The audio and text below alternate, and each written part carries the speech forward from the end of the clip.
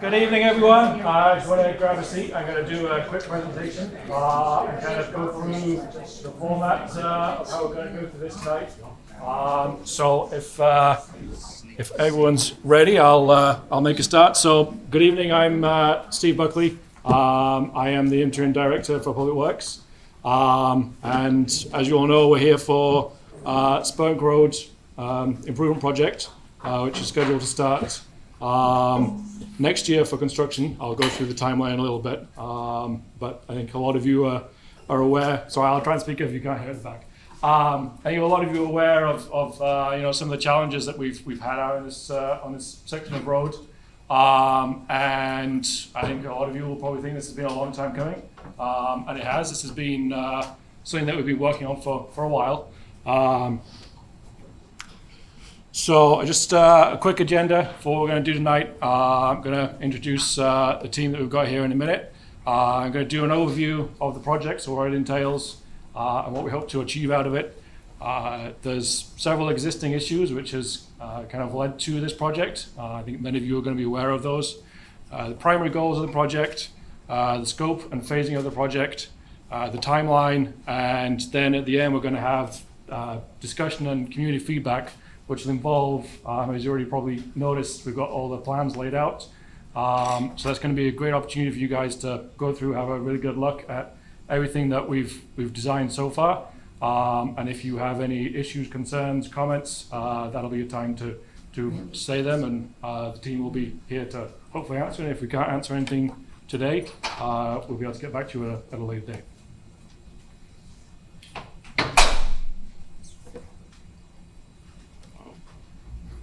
One second.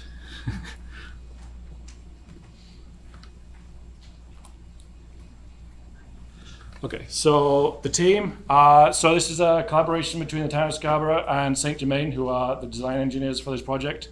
So from the town, I've got myself, Steve Buckley.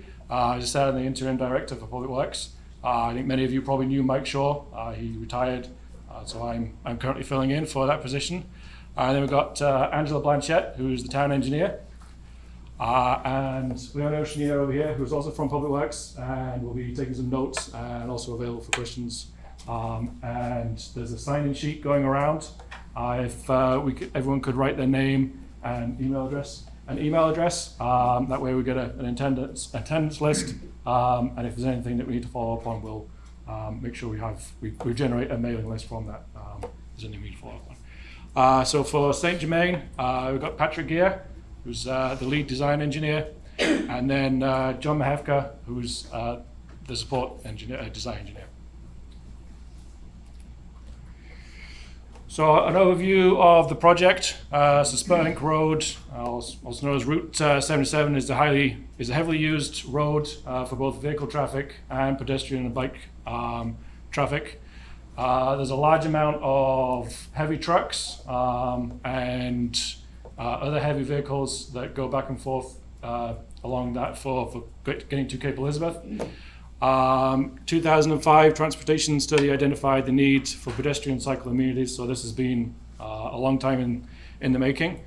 Spurwink Road is identified as one of the busiest cycle routes in southern Maine. This comes from GPCOG, and pretty much any time you're out there, you're going to notice there's a lot of cyclists. The current road layout is not really suitable for cyclists or pedestrians. We only have 2-foot shoulders, and in a lot of places it's not even that. So this forces pedestrians and cyclists to share the roads with what is often heavy traffic, going at pretty fast. So. Several areas along the road have some pretty severe visibility issues, especially the corner down just beyond Acorn Lane. If you're coming in towards Scarborough, anyone that's on that section, you can't really see them until you ride up on them.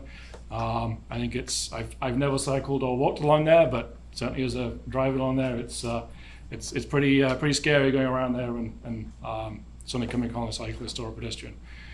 We've also got some pretty major line of sight issues at the Sawyer Road intersection. It's a challenging intersection to deal with, but part of this project we're going to try and improve the sight distance. It probably will still not be the greatest sight distance, but hopefully we're going to end up with something that's better than it is right now. Turning left out of that intersection is, well, you're taking your life into your own hands, really, because you only see maybe 100 feet if you're lucky. There are also a couple of areas along this section of road that they're only a few feet above sea level currently, so they are going to be impacted by sea level rise in the future. So part of this project is to address those areas and raise the road and improve drainage in those areas so that we're not getting flooding in the future. So I've already kind of talked about some of the existing issues. So this is the one of the blind corners that I spoke of. So really your visibility as soon as you get onto that corner is very poor, and any cyclist on either side or pedestrian on either side of the road is, you're not going to see them until you're right upon them. And also I talked about we've only got right now got a 2 foot shoulder, so everyone has to share the same lane. So there's a section along through here, through Birch Lane, that has, it's low elevation. There is potential risk in the future of flooding. So this is an area that we're going to look at doing some raising of the road, and also as part of this project there's several culverts along the road that will have to be replaced. The other issue, heavy traffic. There's a lot of dump trucks that go up and down this road constantly, and a variety of other heavy trucks going in and out of Cape Elizabeth. And finally, for the major issues, this is the view from Sawyer Street, pulling out of Sawyer Street, looking right.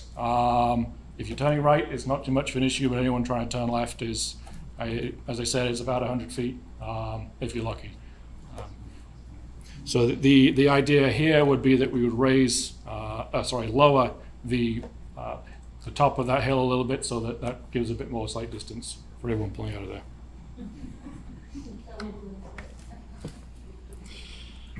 So the primary goals are improve pedestrian and cyclist safety. That's kind of one of the main complaints that we get along this road, is just how dangerous it is for people, cyclists and pedestrians.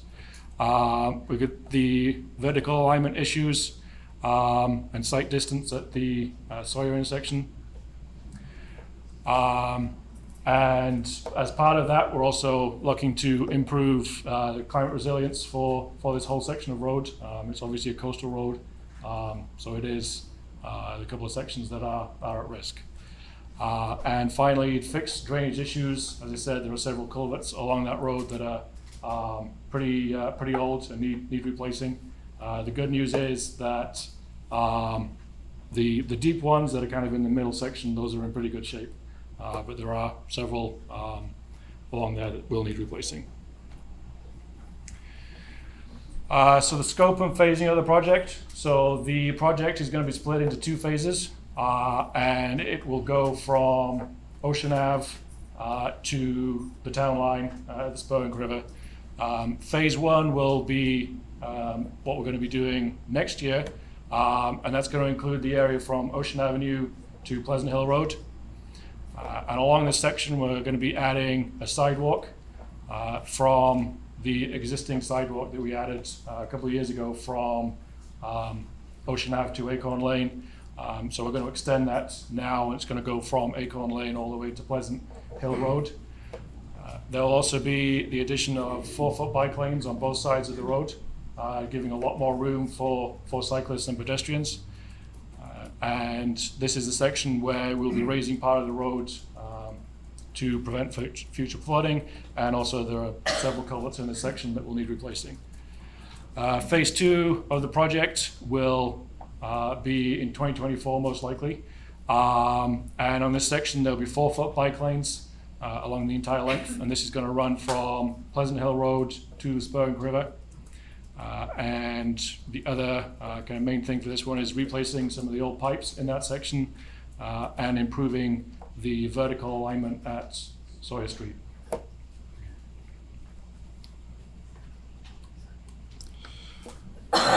So I don't know how clear you can see this, but this kind of gives a rough idea of the phasing. So we've got Ocean Avenue down here, Acorn Lane, and then Pleasant Hill Road is up here. So this is going to be phase 1, and then phase 2 is going to be from Pleasant Hill all the way to Spurwink River.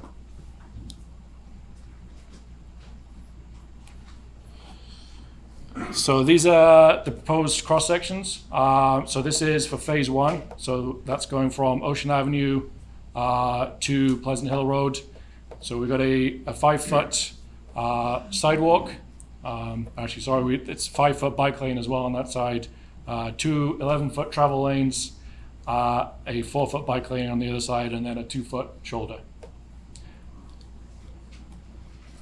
And then the cross section for phase 2, so from Pleasant Hill Road to the Spurwink River, we will have the 4-foot bike lanes on either side, as well as the 2-foot shoulder, and then again the 11-foot travel lanes in either direction. So timeline for this project, we initially started the design last year. We partnered with St. Germain in June or July, actually, I think it was, of last year. And they spent all of last year coming up with the initial design, which is what we have in front of us today. And they also came up with a cost estimate for the project. That was all submitted to council for FY23 budget, so that'll start on Friday, on July 1st. So that was the funding for phase 1 was approved by the council in May of this year. And now we're obviously in June 2022, so the public meeting. The next stage, as part of this, we're hoping to get some good feedback from everyone and suggestions, and we will take away that feedback, and St. Germain and ourselves will work on a final design. Once we have the final design in fall of this year, we will be putting the phase 1 construction out to bid and awarding the contract to the successful bidder. For construction of phase 1, we're looking at either spring or fall, I'm hoping spring, of 2023. We, for obvious reasons, are going to try and avoid the height of summer. And so it will either be spring or fall of next year. Also going on at the same time for next year, we'll be putting in for phase 2 funding from the council for FY24. And assuming that that's all approved, which we certainly hope it will be, same timeline for phase 1. Phase 2 will be put out to bid in fall of 2023, and then it will be constructed in either spring or fall of 2024.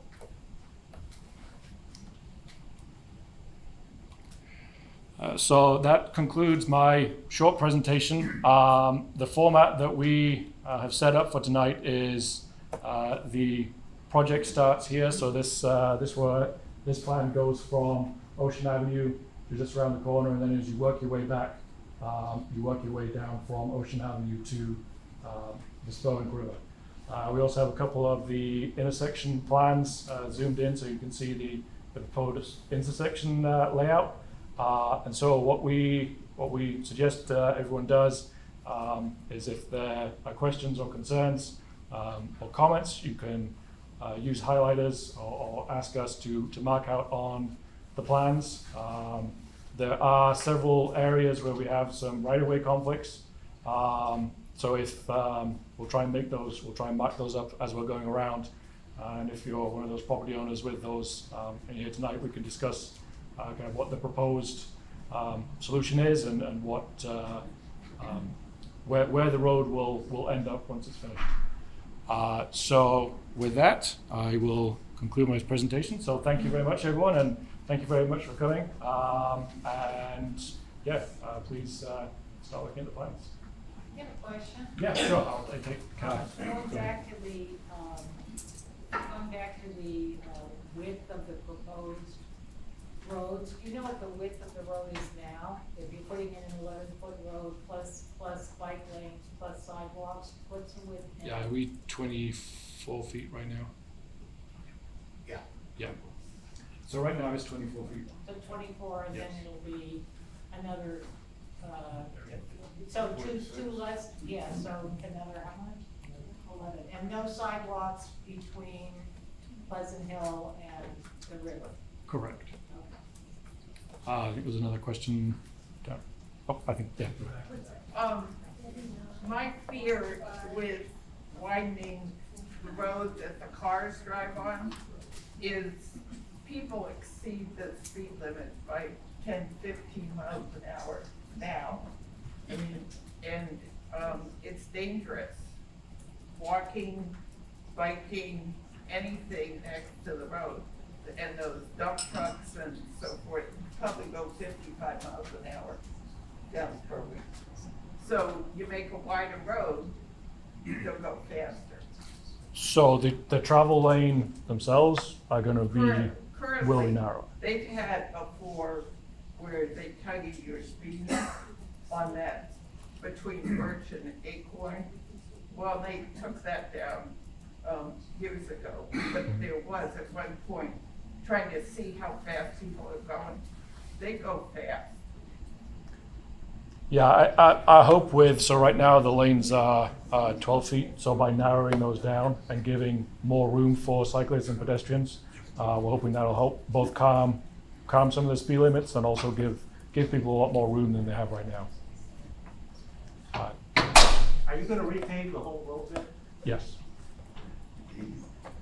Yeah, it'll, as part of this, the entire stretch from Ocean Ave to the Spurwink will be repaved as part of the project. How about, the second part from the river to? Yes, yeah, the entire length, yes. Are you thinking of lowering the speed limit or putting in traffic calming bumps of some sort? No, that's currently not part of the proposal. The town don't set speed limits within the town. That's all set by the DOT. So I think it's the entire length is currently 35 miles an hour. I don't see that changing. I don't see them lowering that any lower than that. But we are aware there are some speed issues out there. And I have another question. If you're going to be repaving the whole thing, has there been any thought about connecting to the town sewer? So I can't answer that. That's a question for the sanitary district, unfortunately. I'm not aware of any current plans for them to extend that. I know there's a couple of folks in here that would really like that, but unfortunately that's not. And I guess I will add, we have reached out to the sanitary district and they have said there are no plans to extend it. So that's something we do with all construction projects, is reaching out to utilities. So the sanitary district has been aware of this project and we've asked them to look into it, and the response that we just got back to was that they don't have any plans in the near future to extend sewer, definitely not prior to our project. You have a question? Yes, could you show phase 2, please? Yep. And also, are the measurements, is the center line going to be pretty much the existing center line now? I think there's. It does shift a bit, but we did try to hold the existing center line.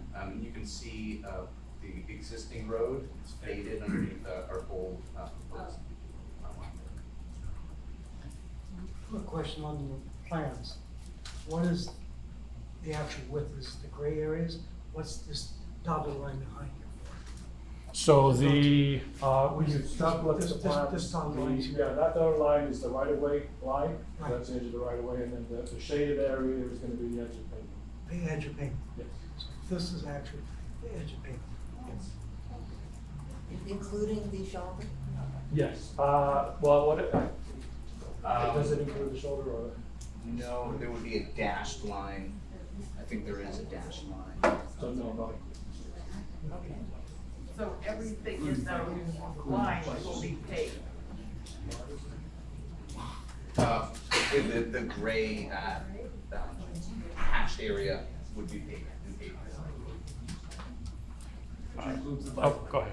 Is Fiber Lake underground and on That I don't know. I don't know what is out there right now. I do know. Not fiber? No, okay, there's no fiber. There are several companies in town right now. I'm not aware of any out on Spurwink Road, but there are several companies installing fiber at the moment. Unfortunately, it's mostly in this area, in the kind of Oak Hill area. I'm hopeful that one day they will. I think would probably be overground in that area rather than trying to bury it. Bury it. Unfortunately, there's no plan at the moment. Go ahead. You mentioned about lowering that hill that's close to Sawyer, Spurwink, that's dangerous. Do you have any idea how far you plan on coming down? I believe it was a foot to a foot and a half. I can get that number, the exact number. So not that much that you're really saying. You're just saying about with a foot and a half come down? Yeah. We need to maintain the connection to existing driveways in the area and an acceptable grade. Another issue in that corner is some of the vegetation. We're looking right at the intersection. So we're hoping to obtain some easements from that property owner so the town can maintain that area and include some vegetation. Go ahead. Two questions. First was on the designation of the road. I thought it was designated as a class or state road, not a town road. So this section is the town road. So the section closest to Black Point Road, so from Black Point to just beyond Piper Shores, is state, and then the rest of it is the town. And then the second question is, of the existing culverts that is shown on your prints, are they all going to be replaced, or just the cross culverts? Are they marked up separately? The ones. Like the driveway culverts? Yeah, because they're all blocked out. Yeah, we would look to clean them out where we can salvage them. Where we need to replace them, we would. That would probably be a field determination. But based on mitigation issues for flooding. Yeah, if it's completely blocked and we can't clean it out, we would need to replace it. The ones that Stephen was talking about were the cross culverts, and of those, we're not replacing all of them. I think there was five.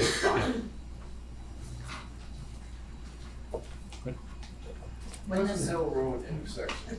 I Sorry. find that can be pretty difficult to navigate, especially if you're taking a left as a cyclist. Has there been any consideration of a flashing light or something? I mean, that's a very busy intersection. At Pleasant Hill. Yeah, I mean, I know people probably aren't in favor of more lights in town. It hasn't been considered, but it's probably something worth us taking into. I believe we're putting conduit though while we're digging it up, so that in future, even if it's a pedestrian crossing or something in the future, so we're trying to plan for the unknown. So I believe we're putting conduit across that section for future use. And then also that would include any kind of flashing light or anything like that, even would go through DOT. They have the jurisdiction over that, so it would have to meet certain warrants and be a high enough safety concern, like a high crash location, in order to even be considered by the state. What do you mean by a flashing light? Do you mean like a? Yeah, be flashing red to Pleasant Hill Road and yellow to Spurwink Road. Because it's a stop sign for. And I know that the state DOT is starting to shy away from those, and what I think you'll find happening more and more is they're lighting the stop signs, and you'll see more lit stop signs and flashing advanced warning signs and things like that. Yeah, I don't know if it would even slow people down, or I don't know that people are going through the stop sign even. I just lit car. The only way is people go through the stop sign, people make a right turn, usually don't stop. Everybody making a left turn does stop. If people make right turns all the time, do not stop. Correct. I live in that corner, so I know what traffic is. Yeah. Sorry, I skipped over you before. When the surveyors were out last summer doing the survey, I don't, and this might have nothing to do with it, Portland Water District showed up at one of my homes, and they were marking for dig safe to come out and said about gas lines. Are we having gas lines put in? I'm not aware of any gas lines that, Right, no. right at Bradley Stanford's house, they Yeah, put so- marking. When they call in the dig safe permit, all the utility companies come out, whether their utilities are there or not. Yeah. Because by law, they have to mark the utility. If there's no utility, they have to say no utility, so they have to mark the road, even though there's no utility, so the contract is no. Right, so the guy told me that he was marking it for a gas line to go in, but. It was marking for gas lines to go in. Yeah, we don't have it, no, we don't get gas. No. So Portland Water District came out to my grandmother's house, and they were marking it, said for dig safe for, and it was the same day the surveyors were there, surveying the road. I think Yeah. somebody, I think they probably kind of misinformed you accidentally because they were marking it because they have to show that there is no gas. And what do you do with a house sitting almost on the road down with a 4 foot? My grandmother's, there's not gonna be landlocked. my grandmother's house is almost on the white line. Okay, well, that's something we can probably look at together and, As it is when they're plowing, the snow hits the house. Yeah, yeah. Okay. Yeah, That's how close it is. and plus we've got that gully. Is that coming up? I don't believe that gully, the main gully, that's gonna be the culvert. The main gully that goes, you know, John, past our house. Yeah. Towards Cape, it goes down, And that's flooded before. you know. And I think that's one of the sections that's being brought up a bit for flooding. So when we look at the maps, we can catch control of Okay. Yeah, and these plans are preliminary, and we really wanted to collect feedback from the community, the people that would be affected, before we got into the final design. So if there's an issue with the horizontal alignment being too close to a home, we wanna know that so we can alter our plans for the final design. And we can also like work with individual property owners too to start looking at whether, you know, a screening, but vegetation, fencing, anything that like could be some sort of barrier if needed in certain areas. We have a stone wall now, but that's gonna go because There's but really nothing. there's no room to even walk beside her house to get down over safely anyway. There's only People a do, couple but, feet. and, Yeah. so, I know, it's like you're talking about, Yeah. it's not 2 feet there. No. There's likely 2 inches. yeah, yeah. Yeah, there's not much room at all. There's none. That's what I'm concerned about. On this 49.5 feet right away, the green lines on the edge are built out level, correct? Is that? it's, well, it's gonna depend on where it is. I mean, some of those sections have some pretty deep ditches. Yeah, that's, the reason I ask is about where the 2 foot mark is, there's a rolling down to my lawn and I have a steep wall there, so.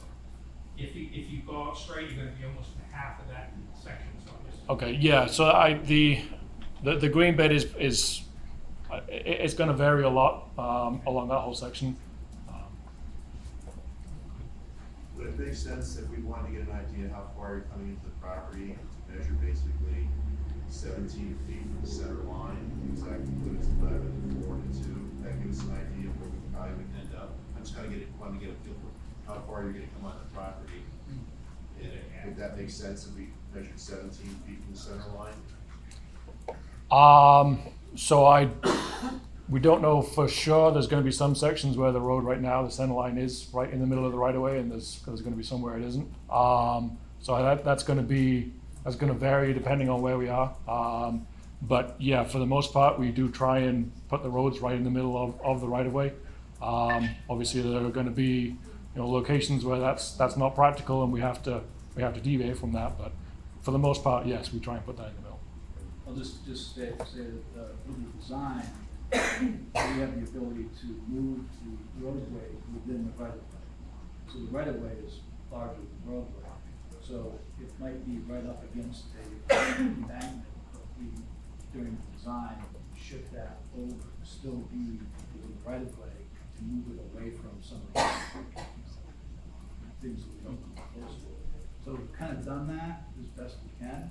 But I think, you know, tonight's important that we get the feedback so we sort of refine that piece of it. You had a question, and I'll go to this side of the room because I missed some. I'm here with two hats on. One is I'm a cyclist, and I ride from Krauts Neck to Portland Headlight a lot. And this section is by far the worst. By far the worst. And what you want to do here, it strikes me as great, and I think it'll make it a lot better. Even the fact that it's new pavement.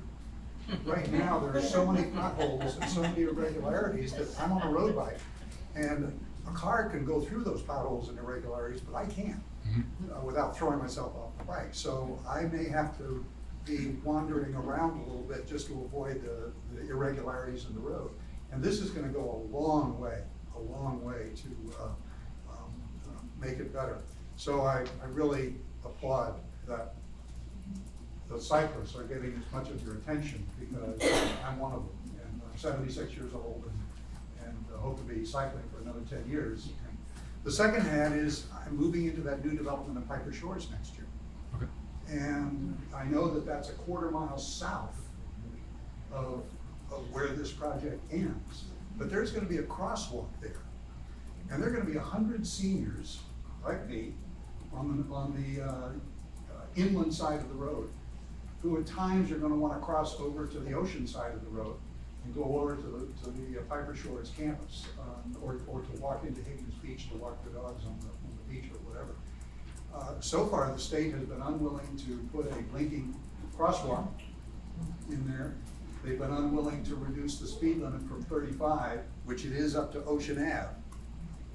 I believe they have just changed that recently. I said I believe they have just changed that speed limit recently, within the last month or so. It's down to 40. Oh, to 40, okay. I understand that to Yep. put a blinking cross light, like you have on Black Rock Road at Eastern Trail, it has to come down to 35. So I know that you are not in charge of those things, but next year, starting about this time, you're going to have 100 seniors. They don't cross the road at the highest speed. They don't have the best hearing. They don't have the best eyesight. Just ask, ask a lot of the people at the room. So, in conjunction, is there any plans to extend the sidewalk down toward Piper Shores, or to do anything with the shoulders there, because that stretch is pretty dangerous, particularly on what I call the north side, and especially fall, winter, spring, because it gets really icy and slushy, and there's no way to transit along there without being in the traffic lanes. So I guess I'm gonna jump in just from the planning board perspective, because Piper Shores, when they went through the planning board process, it was definitely a point of conversation with the planning board members, talking about that crossing. And to your point, is town staff since then has been advocating to try to get something. I know we started with a refuge island in the center of that to do traffic calming, to try to get halfway across the road, and then the other half was a blinking light. That was originally the scope. That got pared back because of DOT, or federal highway for that matter, it's even beyond them, that it's not safe to put someone in a crosswalk with high speeds of traffic, so if the speed limit is too high. So you're kind of inviting people to cross at a location that they deem not safe to cross. Right. So there's steps that have to happen, and so it's really about prioritizing how that happens. I know Piper Shores has also contributed money towards the sidewalk multimodal account the town has, and that's where some of the Acorn sidewalk happened. And as we start building that pot more and more with developers such as Piper Shores, it's really about town council prioritizing what is the next kind of what's the next project for those multimodal accounts. It can be a transit bus shelter, it could be a sidewalk, as you said, from Piper Shores to Ocean Ave. So it's really about prioritizing them. So I guess that's what I would speak to is if there are concerns, it's how it gets prioritized is through council and then staff implements that money towards construction. And I think Acorn sidewalk is an example of that.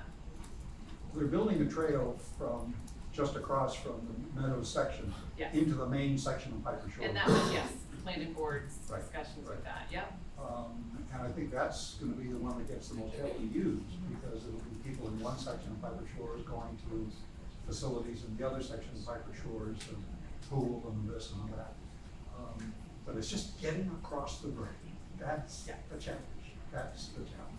So, I know you don't have the power to change it. I just wanted to be a voice for, you know.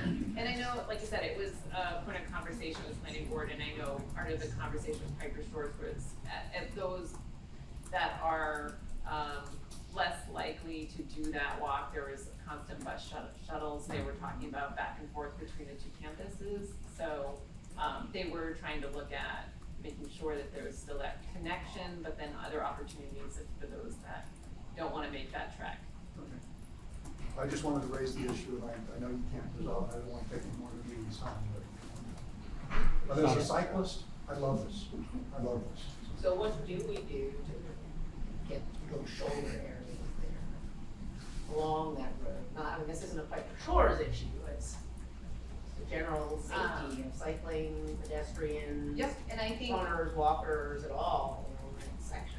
there was a townwide survey that happened where bike and pedestrian facilities ranked pretty high in need by the residents in Scarborough, and that's where how I think we were able to get this part funded. And so I would just say the more that council hears that that's a priority, the more of these projects we can fund.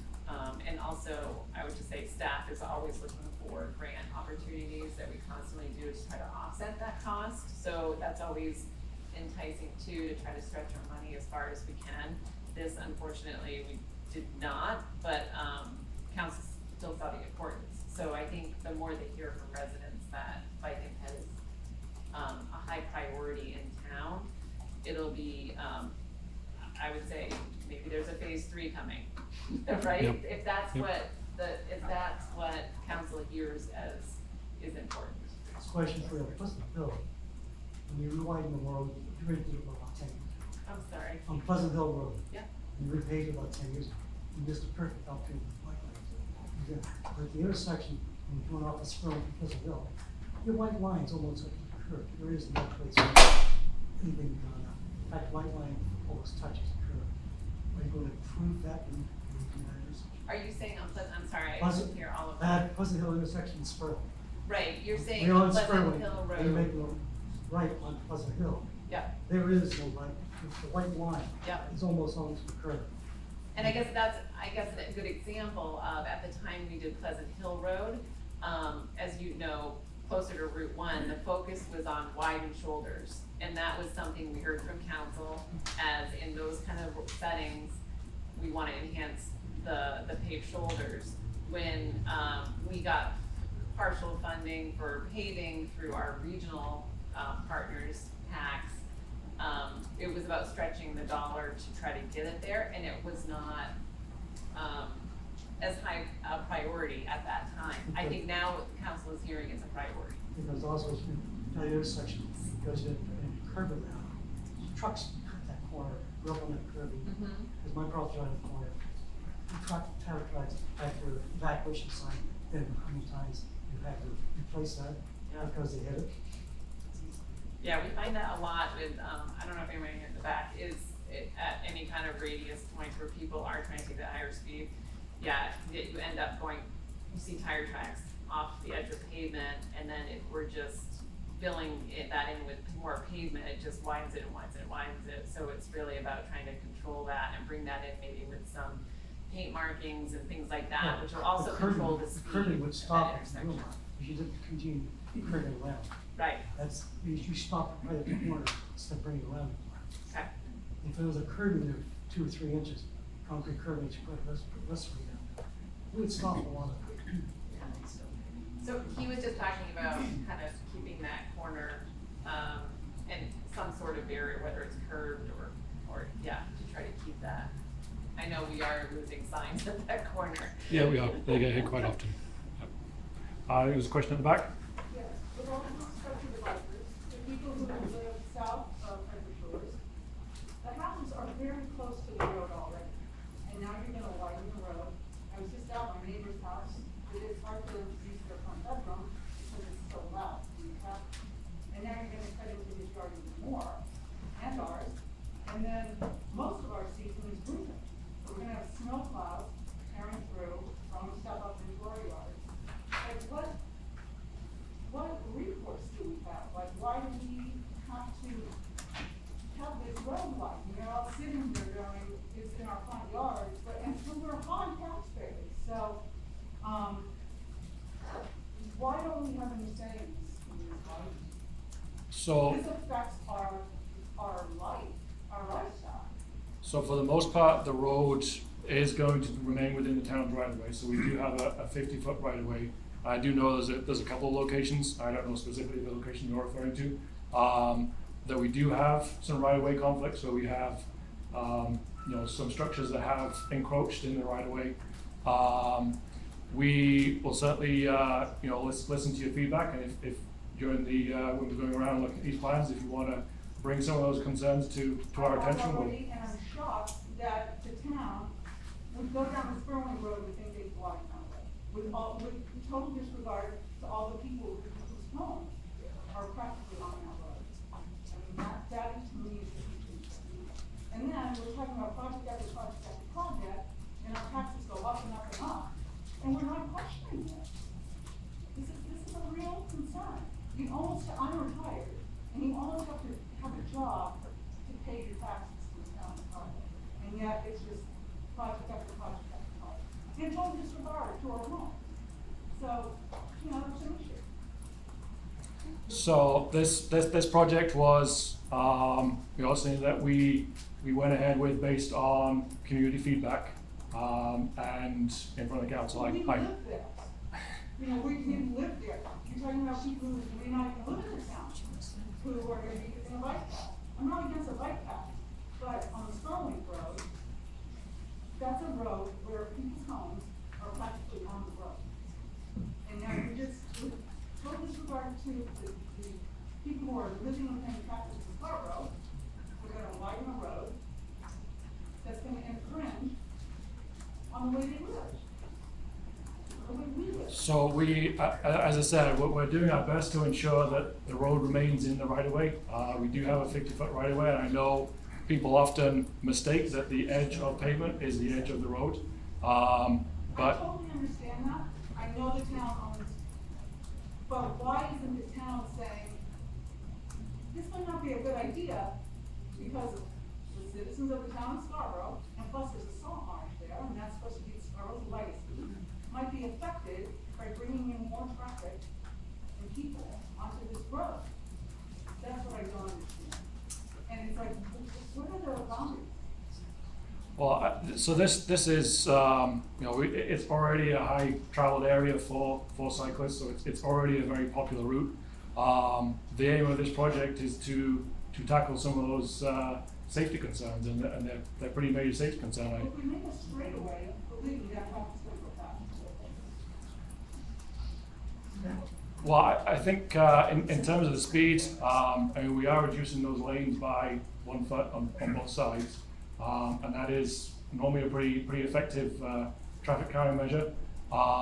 In addition to that, the safety aspect is that now cyclists and pedestrians are going to have 4 feet that is dedicated to them, and they're not having to share the same lane as. What about the homeowner? I would encourage you that once we kind of break up and go through these maps, if you want to bring those to our attention as to exactly where you are along there, and if there's ways that we can help mitigate some of your concerns, then I think that's going to be the best way of doing that. I've done that, but you're taking a road, again, where people are living practically on the road, there is no movement. There's no movement. So, I drove down that road, and I'm like, I feel sorry for the people who are actually on the road, because they're gonna have people speeding through their front yard. And making a lot of noise, and then snow plows throwing stuff into their yards all into the lawn. It's a concern. so Go Yes. Scott Townsend, my wife and I live at 2 Acorn Lane. And just wanted to say a couple things. You know, I understand all the concerns, but this is a road that all of us travel by vehicle every day, multiple times a day. And there are definitely some safety issues that need to be addressed. So that's just one point. And the other is, you'll recognize our home because we are the only ones that currently have a sidewalk in front of it. And I just wanted to let everyone know here that's starting in the process that we worked with Mike Shaw and his team at Public Works through that whole process, and working with the Public Works Department was great. They were there on site, they took input as far as the aesthetics went, and overall it was a very positive experience for Sonny and I, because we actually did have to give an easement in order for that sidewalk to happen, which we were, you know, at first we were like, oh no, that's interesting. But the more we talked about it and the greater good for the community, we were all on board, and you know, it's a big win. Everyone in the neighborhood of Acorn, the kids now can safely access the beach. You know, there's a lot of gratitude and thanks, and it's just fun to see them going down on their scooters and being able to safely access other aspects of the community. Thank you. That's great, I've seen that sidewalk, it's down by the school, right? Yeah, the market. Yeah. And that's great, and there's a hill there, so the road's not going in or the sidewalk in people's property. So it's a little bit of a different situation. I will agree with you, my truck, you like, you listen, it's great. But I do think we need to be able to voice our concern here, because the people who have those roads going through their front road, they're almost to their front door. I agree with you, I mean, I wish it were ideal all the way along, because it is a busy road, but there are some other concerns. Go ahead. Is part of your work to address the double line or passing line? It addressed it in terms of. In changing it or keeping it, I don't know if it's supposed to not be a passing lane, and I can tell you that people readily pass people that are either going too slow or bikers on the wrong side, which puts at risk homeowners that are coming out of their driveways that anticipate there's nobody coming on that side, and they're coming at 55 miles an hour. And when it's a straightaway, that's when they do it. Yep. And I just didn't know if that's. I don't think we've actually got that far in the design, to be honest. I think that's certainly a good point of feedback for us to consider as we go forward. Obviously, the lines are the last thing we do as part of a project, so I think that's we'll certainly take that into consideration. The other question I have is, you mentioned that you've done a study of the speed and the big trucks and all that. Do you know which? Actually, I'm not sure we have done a speed study. Have we done a speed? I didn't hear the question. A speed study out on that section of Spurwink Road? Not that I'm aware of. Yeah, And the last question is, do you have a record of how many accidents have been out there? Do you? Well, the police department keep track of those records, but yeah, go ahead. All I can say is, at this point, there isn't a high crash location in the project area, but we have that information through, like you said, the police department that we can gather as part of. I'd be curious future because public as much comment as it stuff. is not, it seems risky to be out there. Mhm. I have yet to hear of any bad accidents anywhere on that road. And I'm not saying that's that's a reason not to change it. I'm just saying where are the studies that have come from, what's needed, and why. I guess all I could say is, to that, sorry. No, go ahead. This project was part of a study that was done in 2006. And it's been, I would say, on anything that we talk about with our look aheads for capital improvement projects, it's been on the radar because of even back then, the public process we went through to develop that transportation study. It was a concern then, So we've just kept kind of moving this project forward, but it hadn't got funded. And I would say, again, I refer back to the survey, it wasn't until the greater population, I would say in Scarborough, started voicing concerns about bike and ped facilities, that it eventually starts reaching the top. And that's where, like I said, this isn't a new project by any means. Are you speaking specifically for Spurwink? Yes. Or are you speaking for Scarborough in general? Because Well, I can say the Spurwink improvements or the issues, should say, that are identified that Stephen started the presentation with, were identified as far back and is documented in our 2006 town-wide transportation study, identifying specifically Spurwink issues. And that, like I said, has been carried forward as knowing it's a concern. It has just reached kind of the priority at this point. And we are now just got funded as well from the council to do an update, which obviously has been quite some time, to do a town-wide transportation study to try to look at what are the next priorities, right? So we're finally getting to the 2006 projects. I would say now we're looking at it holistically through the town, and there might be other areas of town that kind of rise to the top. And as far as safety concerns, as far as the community need, or that's being voiced. So the safety is looked at as well when you're doing that survey and study, or is it mainly the complaints of people? In the 2006 study, it looked at, like to your point, even back then, looking at the geometry of the road, like from an engineering point of view, you can kind of point out some safety concerns that you don't need to ride on a bike to know. That it's concerning when you have no shoulder, no supporting gravel under it, or even off the edge, those type of things. So there was some of that was done as far back as that project. But if we didn't have all the bicycles there, would we be doing this major thing? We have about 30 bicycles that go by on weekends, but are we spending this and infringing on our homes because of all the increase of bicycles that choose to use our road? There is safety concerns with the gully by 191 and up on Sawyer Road, and those concerns go back, way back to the 60s, when my father was gonna move my grandmother's house, and the town came by and said, don't move the house because they're gonna widen the road, take the gully out, take the hill out, back in the 60s, and they'll move the house, because the same house we're talking about is still Sitting in the same place. Sitting in the same place, almost in the middle of the road. So the safety concerns for Spurwink Road has been going on since the 60s. And now, because, no offense to anybody on bicycles, but now they choose our road for bicycles, our houses are going to be losing frontage or something, because my thinking is bicycles. If it's safety concerns for cars and people coming out of Sawyer, Sawyer is bad. The gully is bad. I cannot walk across my street at 191 without standing there listening, because a car can come in the gully and you can't see the roof, and it's right at your legs when you walk across. So the gully is bad, the road is bad, but we're doing this whole road, are we doing it for bicycles to come, because there's so many. that live there.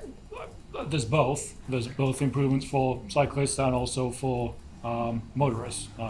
We have several areas where we have, Sawyer Street is a great example, where, that's an improvement for the people that live in that area and have to use that road. Same with the gully and raising that. So it's both, and it is based on how the road is used. And that's, that drives a lot of what we do, is what do people want, and what are they using these roads for? But the taxpayers, I agree, the ones who pay the taxes for us on our road aren't all the ones riding the bikes. And I haven't ridden a bike on our road for since the I was a majority, kid. but I also know the danger of driving with bikes there, and they need to be safe. But how much are we gonna lose of our property to? Well, I think without knowing specifically where that is, I think that's another good one to kind of bring to our attention when we go in and look at these plans, and hopefully answer some of those questions and maybe you know, allay some of your fears as to how much we are going to be coming in towards your house. Yeah, I do think you should consider homeowners priority more than bicycles. And when you're taking something, make sure the homeowner doesn't penalize for the convenience of bicycles. I mean, we would like to ride bicycles ourselves, and I say would like because I think that area is just too dangerous for some of my skills. We put our bikes in a truck and take it to the Eastern Trail to ride. So I think it would be a big improvement to have something that would be safe for us to ride on too. But we don't want our property damaged in the process. Question over here. Can you talk about anticipated closures or detours, especially for phase 2? Sorry, I didn't quite hear that. Can you talk about anticipated road closures or detours, particularly for phase 2? So we'd obviously try and keep everything to a minimum at this stage. I don't really have an answer because it's going to depend on the contractor once the bid is awarded. You know, this isn't really a road we can close down just because of, you know, it's a major route in and out of Cape Elizabeth. So it's not practical to close it down for any length of time. I think probably what will end up happening is we'll have one-way alternating traffic during construction. But you know, obviously we'll work with whoever the successful contractor is to keep any disruption to a minimum. I have a stone wall, which is, when the road is widened, it's going to bring the road bed right up to the stone wall.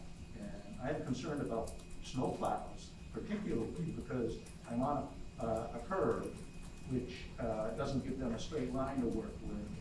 And my mailbox gets knocked over at least twice a winter. So I can almost guarantee that a snow plow is going to hit that wall because it's right, you know, the road goes right up to the wall. I was thinking that if the plows did not plow the bike lane, that might be a good thing for me, and I don't know. You don't need a bike lane in the winter at first. So I'm wondering if that's like an option to get the plows further away from the property line. So you're right. The bike lanes don't typically get used as much in the winter. So they, you know, I would, when we are plowing in the winter, we're probably not going to push it all the way back off the road, like we maybe do right now, and that'll, you know, that will help protect your mailbox because it's going to be further away from the travel lane. I'm more worried about the stone wall than I am about the mailbox. Okay. I mean, can it be moved as part of the project if it's? Yeah, and I think right these up? are really good questions for you to point out to staff that is here when we look at the plan. And actually, our goal was to market your stone wall. We talk about it with you and then be able to go back and kind of revisit it and then kind of connect with individual property owners about those type of things, whether it needs to be moved, whether we are moving the road, whether we're changing the grade to help ease kind of that slope, things like that. But we can't really, I guess, probably is not as beneficial to talk as a large group about individual stone walls, but we would love to hear that, I think, on an individual basis. Are you going to move utility poles? Some utility poles, we're targeting the stringer poles or the tension poles that are across the road, not the ones carrying the overhead power lines, but the ones that are keeping the support pole, their support poles. So those would be moved a little bit further away from the edge of the travelway, just to meet DOT standards. Yeah, I don't know if that would do it. I run on the road every day, so I'm very familiar with the layout. And I know that a lot of the poles are already close to the road, and they're not, you know, racing poles, stringer poles, whatever like I said they were. The actual utility poles, stuff like that. The bike lane is going to end up, you know, with a hole in the middle of it unless they get moved. Planning on dealing with that. I think in those cases, the center line of the road may be shifted to avoid that. So the way that's designed is that before that center line can shift within the right of way to the extent it can stay within the right of way. I don't know if that, you know, can happen all over, but it's certainly a good direction. So when you look at your property, you see where you have the pavement is consideration to the stone wall. Yeah, it's not really my property in this case, with the utility poles, it's all, it's the whole length of the road, there are a bunch of poles there, so, too close to the road now. Question I have, you mentioned, stone wall. If you had moved by stone wall, you didn't pay for that. And that's thousands of dollars. You're not talking small amount. You can do $15,000 to do stone walls. Well, that's why avoidance is the first objective. And then that would be accrued by the project, any costs associated to make anybody whole, anybody's front, any side slope, even within the right of way, is doing, you know, loam, seed, new grass, those type of things. It's all part of the project that try to make every property owner whole, you know, all along the way. So, is this a done deal? Is this set? Is this happening? Is this set in Yes. stone that it's going to Yeah, happen, no matter what? this has been No matter approved. what any of us. This has been approved by the council to proceed. But we are at preliminary plans. Yes. I think that was stated earlier, so they can be, we're a long way from final by getting back and adjusting the plans. There's a project, it's trying to get to that final project. But the bottom line is, no matter what we really say, this is gonna happen, and then you gotta fine tune it, is what you're saying.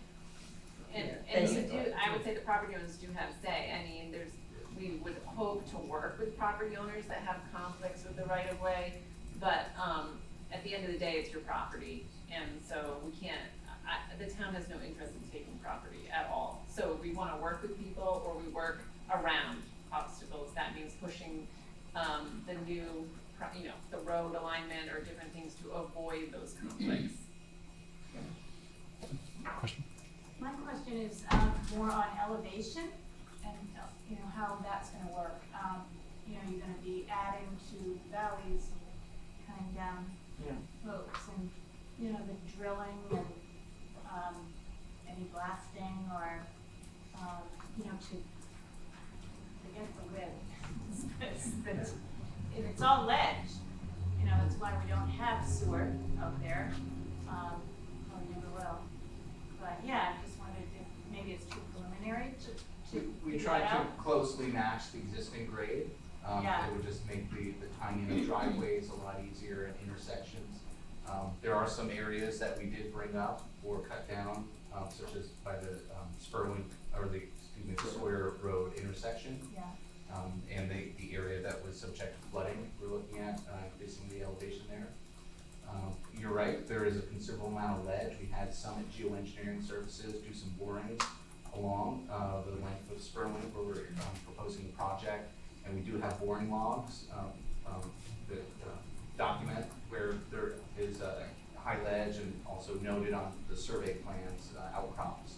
So we have some ideas of where those areas are.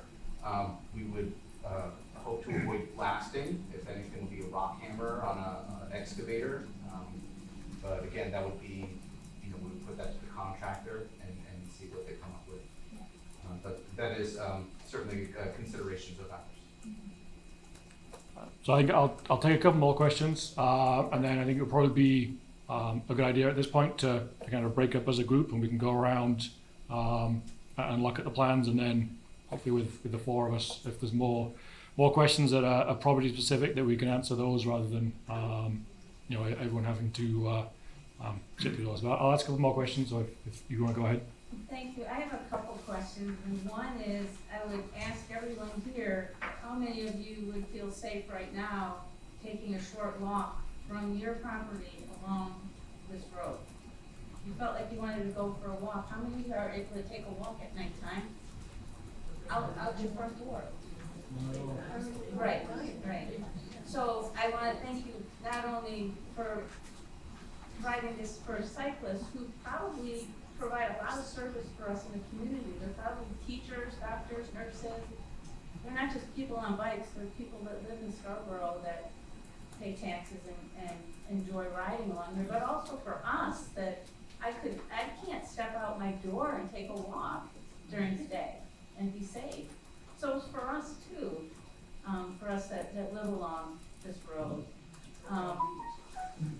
Another concern I've heard is we're talking about the speed of the traffic now. And it sounds like we're helpless in terms of these 50-ton trucks full of dirt going 50 miles an hour at 7 o'clock in the morning down our road. Is there anything that we, you know, Proud's Neck has a Scarborough police officer on that road all the time. I ride my bike there. There's always a police officer there. What can we do to slow the traffic down now? Speed bumps. Pardon me? Well, what I'm saying is, what do I talk to the police department and say, It you is. can sit in my driveway and make your quota for a month? In one day? I did have a speed study done. I complained about safety a year ago, and they did address it. They came over, and they did sit in our driveway, pulled over quite a few people. I have a packet at home where they printed it out and gave me the speed study. They hooked up a black box right on the telephone pole right in front of our home. And they were great as far as that. And it's scary to see the speeds. It showed every single car that went by and the speed recorded and the time.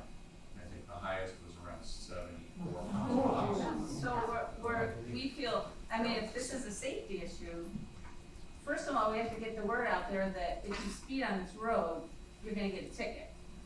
And then let's widen it. The word's out that the police are out there ticketing people on this road. You can make it as wide as you want, but if those trucks are still going 50, 60 miles an hour, it doesn't matter how wide you make the bike lane. Yeah, I it's still think not gonna be safe. there's a speed enforcement issue, that is the police department. Unfortunately, they weren't able to come tonight. But I think, you know, that is, and clearly from the speed study that was done last year, I think you said, that there is issues, and if they've identified those issues, then that would be something that we can discuss internally with the police department. And It'd be good if we could work together with them with this project. That once you get the speed trap set up and people know they're gonna get nailed, then they're gonna start slowing down, especially the companies with these huge trucks. Except my driveway all the time. But I thank you for trying to make it safe for not only people in the community, but also for us that want to step outside and take a walk and feel safe just walking outside of down our street or taking a jog down the street. One more question is, what impacts the anticipated start dates for these projects? You said spring or fall, what? so once we award the contract, it'll be based on their scheduling. So part of the reason why we're going out in the fall of this year is to hopefully get on whoever the successful contractor is, get on their schedule, and that'll allow us to, you know, hopefully be right from the start in the spring to get on. That's my hope. If we do miss that and we're not on their schedule, then it probably will get pushed off till the fall of next year. I don't want to be doing this during the summer, just because of how busy it is down there. Might slow people down. It's true. Thank you. I just had a couple points on it. So number one, you guys are talking about speed, and we all agree that it's too fast, and we also heard that it's the Department of Transportation that's gonna have the jurisdiction over the speed limit. One of the things I can tell you from this is the current travel lane is painted at 12 feet wide. They're gonna narrow it to 11. Anytime you narrow the paint, it'll naturally slow traffic.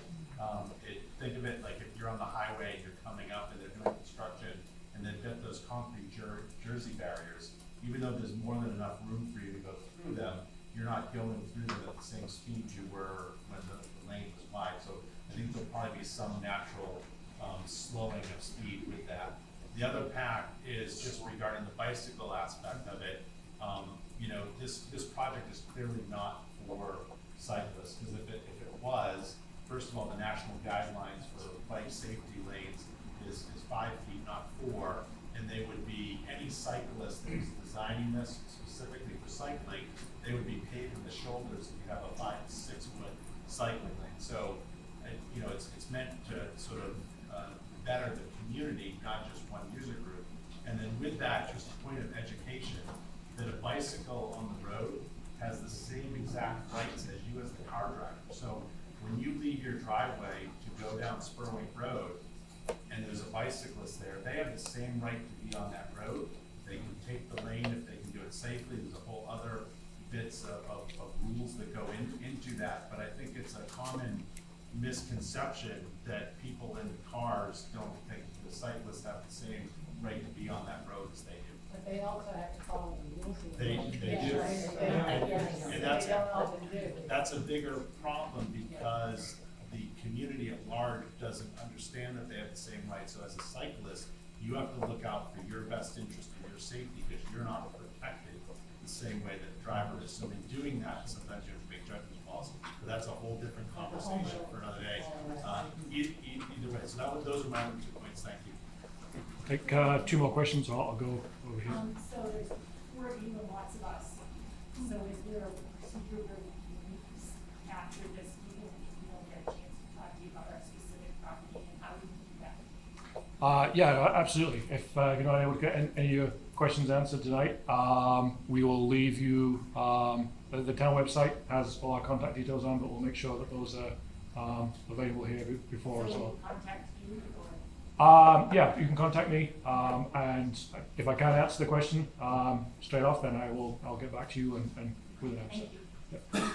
Go ahead. Is there lighting that's going to be added to the road, and do you have any sense of how many trees on the road are going to have? So in terms of lighting, I don't think we've got any proposals initially. We do have a lighting ordinance that I don't know if there would be any additional lights that would qualify under that. And in terms of trees, I think there's probably will be some that are impacted. I don't know exactly. There's some minor tree clearing. I don't have a tree count at this moment, but there is some on the wooded areas of the right of way. We'll be able to see that on the. Yeah, there's a bold tree line. And I guess I would just add about street lights, if there are concerns or comments, it'd be good to note those as well, because when we did the town-wide retrofit and we actually bought the street lights and changed them all to LED street lights, we actually did an inventory on all of our streets, and Spurwink, I believe we added a couple looking at different curves in the road or intersections to make sure at any curve or intersection there was adequate street light, and that's really the intent of our street light board policy. So it would be good if to note if there are other ones that we maybe missed, because that could have happened. If we just note those, there is a process that we could look at individual locations. All right, well, thank you. So as I say, if you want to, you can get up and start looking at the maps, and we'll be mingling among everyone, and we can help to answer some questions. Thank you.